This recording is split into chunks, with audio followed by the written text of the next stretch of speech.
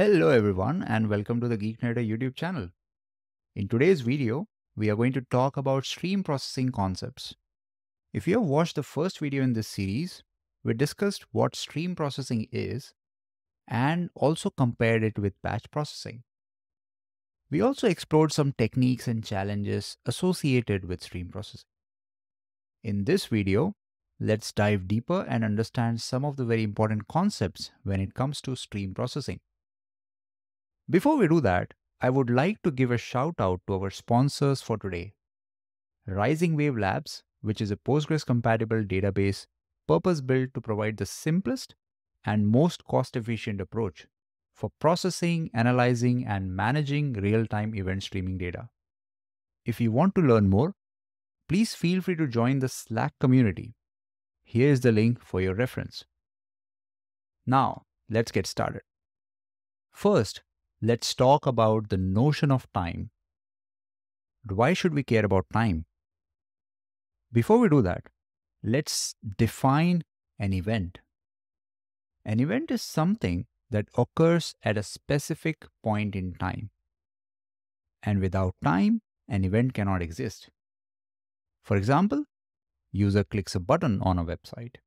User makes a payment. All of these actions happen at a given time. Now let's differentiate between two notions of time: event time and processing time. There's also ingestion time, but we'll skip that in this video. Event time. Event time refers to the time recorded at the source where the event is produced. It signifies the time when the event actually occurred. Processing is based on when the event happened and not when it was processed. This means an event can occur now but be processed at a later time. Event time offers consistency across machines, as it is embedded within the event itself. It ensures deterministic results regardless of the processing machine. So it doesn't matter where the event is processed on which machine. Since the time is embedded within the event, it will always give you deterministic results. However, challenges such as out-of-orderness arise due to differences in event arrival latency. And we'll look at how we can handle that and provide better mechanism to handle out-of-orderness. Processing time, on the other hand, is the time on the processing machine, the wall clock time on the particular machine executing the stream operation. This means that processing is based on when the event is processed rather than when it occurred. Processing time simplifies processing, eliminating concerns about late events, because when the event is arrived, only then we produce that time. So there is no concept of late events. And also ensures low latency and optimal performance without the need for coordination across machines, keeping track of event time, and moving the event time forward, and so on. Now let's explore windowing, which is another very crucial concept in stream processing. Streams, as we know, are unbounded by nature. However, questions that are important for a business are based on time. Example, number of clicks a particular product category receives in a 5-minute window. This can be used to identify popular product categories in real time. Now, windowing allows us to divide a continuous stream of data into finite chunks for analysis.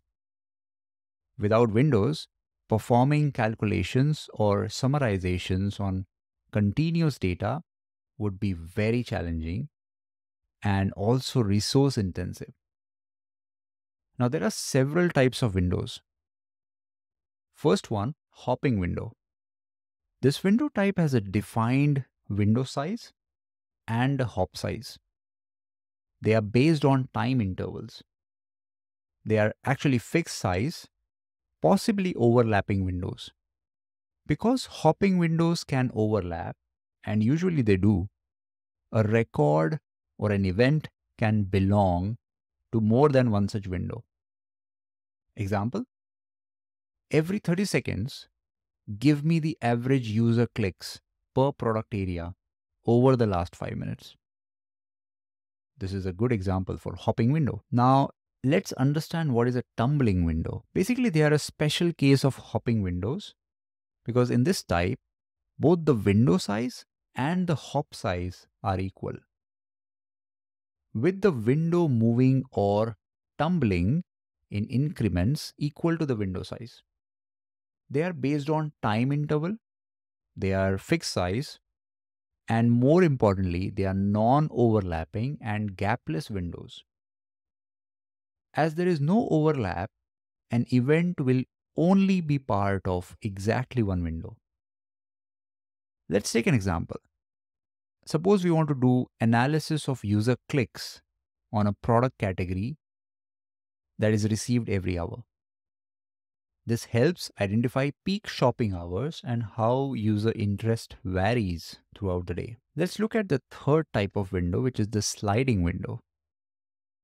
Similar to hopping windows, where the window slides over time or events, continuously counting and aggregating events within the window based on a slide interval, may totally depend on arrival of events and not the actual passing of time. Which means if there are no events or no new events, the window won't slide and a new window won't be created. There is overlap similar to hopping windows because the same event may occur in different windows. Example, a running average of user clicks every 1 minute over a window of 5 minutes. So sliding windows are really amazing, or sliding windows are really good for calculating running averages. Now let's look at another type of window, which is a session window. And this type of window is used to track user session behavior. And it is defined not by time, but by the sequence of incoming events triggered by a user activity. So if there is no user activity, there won't be any event. As long as there is an activity, the window will keep growing. So this type of window can be used to calculate a user activity analysis on various sessions to find peak user hours for personalized marketing. Each window type serves different analytical needs, offering ways to manage and analyze data effectively. Depending on how you want to perform the streaming operations over a window, the type of window may play a significant role. For example, you can choose to avoid creating new windows if there are no new events. Or, for example, if you're okay with overlapping windows, you can use hopping windows. But if no overlap is tolerable, tumbling windows can be used. Different stream processing frameworks and platforms provide you easy way to perform these operations, and their implementation may vary. For example, if you look at Rising Wave, you can create tumbling and hopping windows like this. It's a simple select query. You just have to provide tumble function and the interval. Similarly, for the hopping window, you have to provide the hop function and along with two intervals, the hop size and the window size. Let's take an example of another very popular stream processing framework, which is Apache Flink. And this is how you can create tumbling windows and sliding windows. Now let's discuss an important challenge when we decide to use event time. As we said, we can receive events in out of order because we use event time and not when it is processed. Now events can come out of order in your stream processor, but why? Because even if they were produced in order, they may take separate path to arrive in the stream processor. For example, if the events end up in two separate partitions and one partition consumer is slower than the other partition, this is a very common case. So basically, Even if the events are produced in order, they may arrive in the stream processor in a different order, which is a challenge because you have to then deal with out of orderness. So, with events coming out of order, we have this challenge to solve. Basically, we need to keep track of passage of event time in the stream processor by looking at the events processed so far. How do I know that until a particular time I have received all the events or there is another event which is going to come? There's a technique that streaming databases like Rising Wave and stream processing frameworks like Apache Flink use. It's a very interesting and very powerful technique called watermarks. Let's understand briefly how they work. Now, there's a max event time, maximum timestamp observed in the events process so far. It reflects the highest point in event time that the system has seen so far. There's another very interesting property to understand, which is the allowed lateness. Now, how much time the system should wait for late events before closing a window. Now, watermark is a threshold that represents the progress of event time in the system. It represents the completeness of event data up to a certain point in event time. Because you don't have access to the event time clock, it's already happened. And you have to guess how much the event time has passed in your processor based on the event data you have received. Using these watermarks, stream processor can make progress and open new windows. If it cannot make a decision, it cannot close the existing window and create new one, which heavily impacts the processing. This is a bit of a challenge to implement in a distributed setup where events are coming in from multiple partitions and multiple stream processing nodes are processing them on different machines. And that is why streaming databases like Rising Wave makes it very easy for you.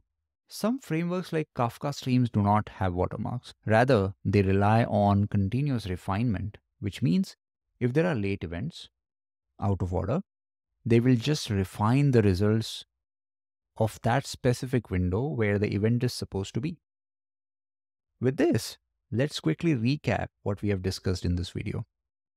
We started off understanding what is the notion of time because it is very important. And we also understood why it is important. When it comes to stream processing, we understood the nuances of choosing event time versus processing time. We looked at why windows are important and what are the different types of windows. And then we looked at how out of orderness is handled using watermarks. I hope you found this video informative. Don't forget to subscribe to our YouTube channel and share this video with your network to spread knowledge about stream processing. Also, do check out Rising Wave and join the Slack community. Thank you for watching and see you in the next video.